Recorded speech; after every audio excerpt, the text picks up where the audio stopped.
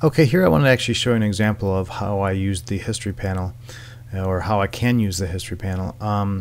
Here I've gone ahead and kind of created a little illustration here, and it's very rough, and I'll actually go through a demonstration of this. But for this demonstration, I just wanted to show you how the history panel can be used to work character designs and different ideas you might have.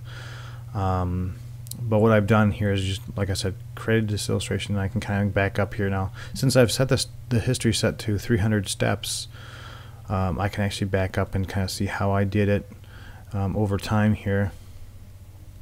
And if there's a certain step that I want to save, then I would of course go into the new snapshot and save that snapshot out. But let's see how far back I can go here. So if I go to the top here, you'll see it's actually it goes far back, pretty far actually. So so you can just kind of see how I've kind of worked this illustration out as I scroll through the steps here. But what I want to show you is towards the bottom here. I'm gonna go ahead and save this step out as a new snapshot. So I'll go ahead and click face. I'll call this face 1. Click OK. So that's going to be now in there.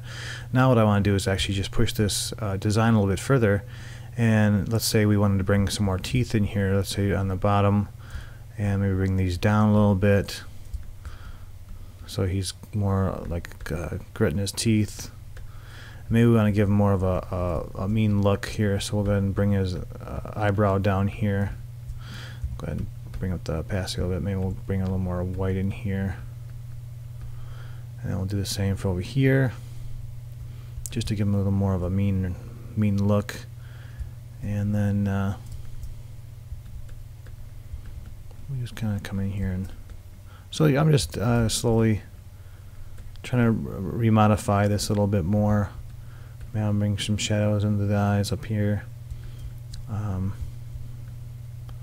Maybe bring more of a shadow down the nose here. You know, I think you get the point, but let's go ahead and save out this now as its own snapshot. We'll call that face 2, and now you can see when I scroll up to the top here, I've got my face 1 and then face 2, so you can see it's just a way to kind of see how you're or you can basically save different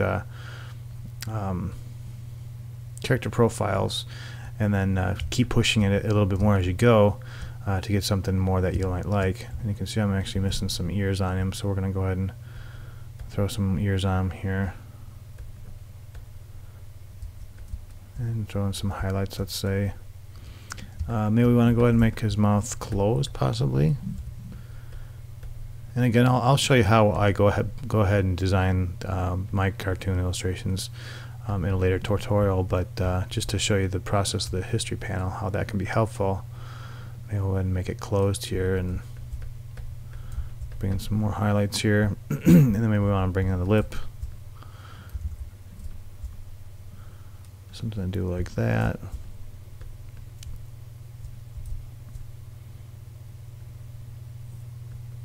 I'll just bring this down a little bit. And maybe we'll go ahead and open this back up. Maybe we want this really wide.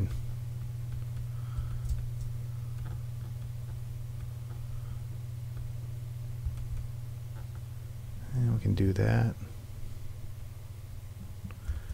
And usually when I design cartoon, my characters in Photoshop, Photoshop's great for you know, concept sketching. And I really like the way that, you know, layers. You can have the layers of the transparency with the brushes. So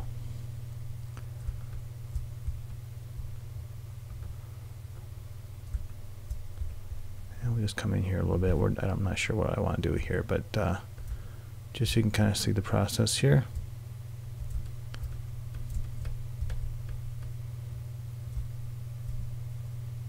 Maybe we'll even bring his mouth down a little bit back here, and then we'll just show just a little bit of the teeth.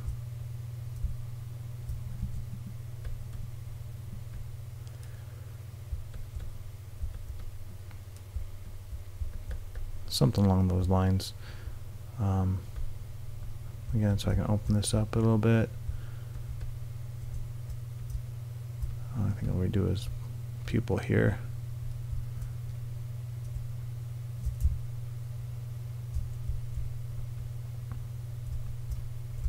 And just bring that shine back in. And something like that. So, you know, I could probably spend a little more time on here, but we're going to go ahead and save this state out now. So new snapshot, we'll call this face 3.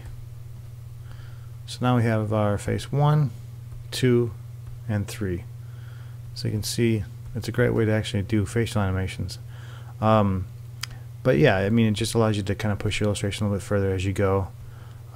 Maybe this one is the one you kind of like the most, and then you can kind of use this one as your starting point when you create this illustration, or want to add more to it. So I'm not really liking this one too much, so I might just go ahead and scrap that. And you can just delete these two by just right clicking and just hitting delete. It'll ask you if you want to delete, and we'll say yeah. So then it'll be gone. And again, these won't save when you do save your document, just to keep that in mind. But it just allows you to kind of work through your document then and try different things. And I think that'll be it for the history panel.